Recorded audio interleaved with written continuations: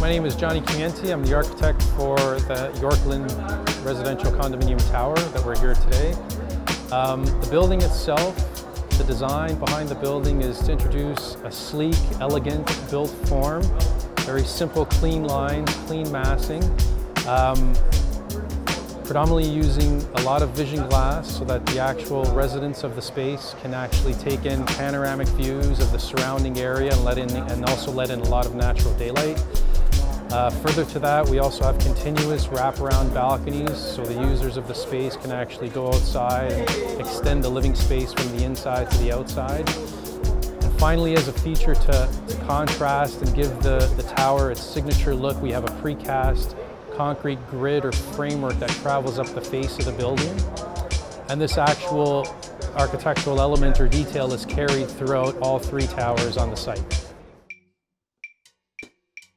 The main feature to the development is essentially the centralized landscape courtyard that all three towers will share, and the actual buildings themselves act as a background to the actual centralized courtyard, which is an outdoor gathering space in which the residents can take part in, spend passive and active activities, spend time outside, and really enjoy the community and the development.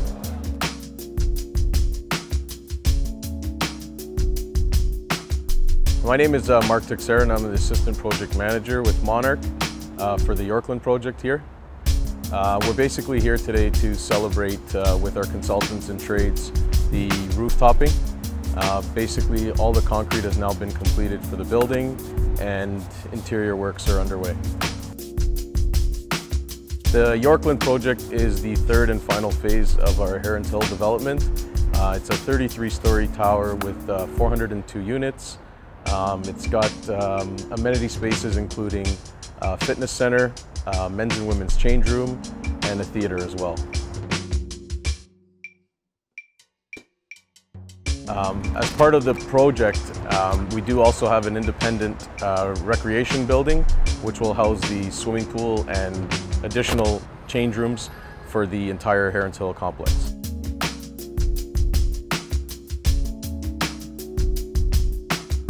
With the roof topping being completed, exterior closure of the building with the windows is underway.